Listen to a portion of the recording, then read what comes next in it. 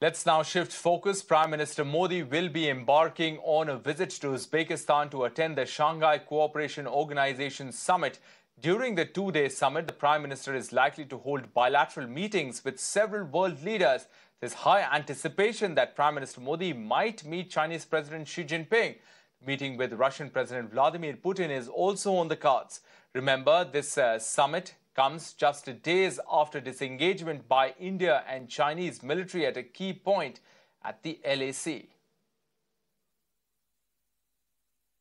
Srinjoy joining us for more on this. Srinjoy, good morning. You know, India-China share a tricky relationship. What's expected at this SCO summit? Well, as you rightly said, a meeting between Putin and Prime Minister Modi is definitely on the cards. And that meeting is good. And the meeting will really be about closer cooperation at the UN Security Council. As you know, Russia is a permanent member and India is a member and is going to be president later this year. There is also going to be discussions about the G20 that is coming up later this year in the middle of November in Indonesia. India and Russia are going to talk about it. As far as Xi Jinping is concerned, as you rightly said, it's a tricky relationship.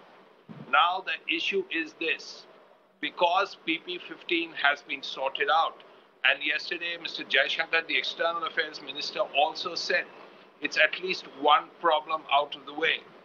It is possible that there will be a meeting between the two leaders. That is not been sort of scheduled as yet, but it is on the cards and it could well happen, is what I would say. As far as a meeting with Shahbaz Sharif is concerned, well, we know that they will be in the same place at the same time, in the same room at the same time. And whether there will be a separate bilateral meeting, we don't know as yet. With Pakistan and India, you can never tell. Anything can happen at any time.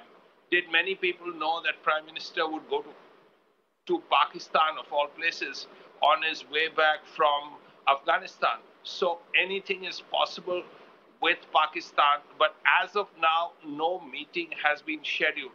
What we do know is when they come face to face, perhaps Prime Minister could raise the issue of the floods in Pakistan, which has inundated 40% of the country and about 1,300 people have died.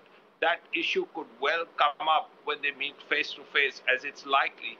But beyond that, whether there will be a separate bilateral meeting, at least none have been scheduled so far. But as I said, that with Pakistan and India, you can never tell. But as of now, we know that there is no meeting. All right, interesting details there. Srinjoy, thanks very much for joining us with those.